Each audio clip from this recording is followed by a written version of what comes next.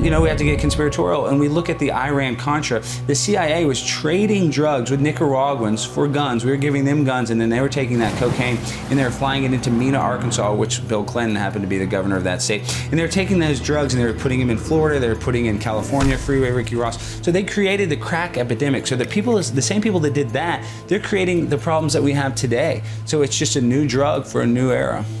I mean, I grew up in a world where, and speaking for myself, I actually believed that conspiracy theories were the way that dumb, uninformed people explained a complex world. Yeah. If you couldn't understand what was actually happening, you resorted to a conspiracy theory, and that was a mark of a low IQ. Of course. I'm here to warn people. You keep telling me to shut up. This isn't a game.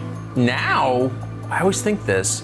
The more informed, the smarter the person, the more likely they are to be connecting the dots that you're connecting. So you grew up in a world where people just like assumed that the system was not on the level, I think. Well, it's called cognitive dissonance. It's like, you know, the government is, you know, has done corrupt stuff. You know, there's classified levels of intelligence that you'll never be a part of, but you have cognitive dissonance thinking that the government has your back. They don't. It's a personal people control system. They want you to control us. And that's one of the biggest parts of why they want to keep you depressed, because Tucker, when you're constantly depressed, you're in what is called fight or flight. So your hormone response is constant cortisol. And that's why Brian Stelter, those guys, they constantly have the ticker on CNN, how many people die, how many people die, because people get addicted to that hormonal response. And once you're in that fear state of fight or flight, you can't see the forest for the tree right in front of your face. So then they can literally, like a dog with a treat, they can make you do whatever you want. And that treat is just more trauma, what I call trauma-based mind control, just more fear tactics in order to control you. So that's what's happening now, is the mainstream media uses fear